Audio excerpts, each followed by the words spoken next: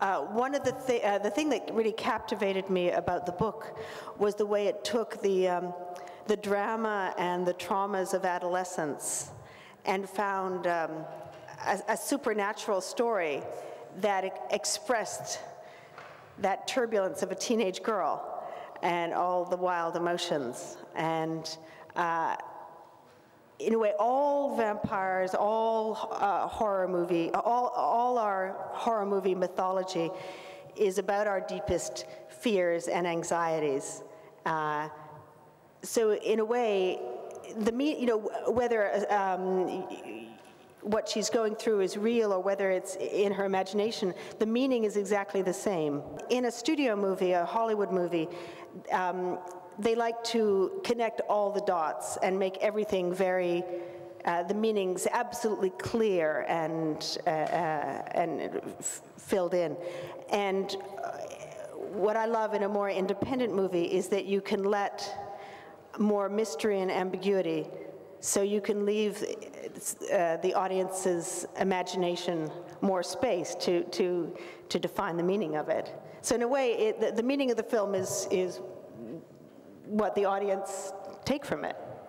And I think that's what really drew me to the project, was the idea of exploring this kind of very intense, closed-off relationship that you have with your best girlfriends before you enter into this romantic point of your life. So I think that the idea of exploring, the gothic romance or the vampire genre was interesting, but especially exploring this relationship, this female relationship, was what drew me to the project and what I found to be so different than any other vampire or supernatural film that had been made. It was a chance to explore this intense female relationship on screen. There was nothing overtly obscene. There's nothing, it's delicate. It is young girls. It's such I feel like as a 20-year-old, I look at the movie from two perspectives. I look at it as a 20-year-old, and I look at it from the 16-year-old perspective. And it's so interesting because that's what you do. And to have the vampire in there as the embodiment of all that is fragile, all your fears, all this negative energy that builds up inside of you, it's projected into this character that we've created, that Rachel created, and Mary Ernessa, which I think is magical and why I loved doing it so much. In the middle, here, please. Nice. On the right. On the right. Jump.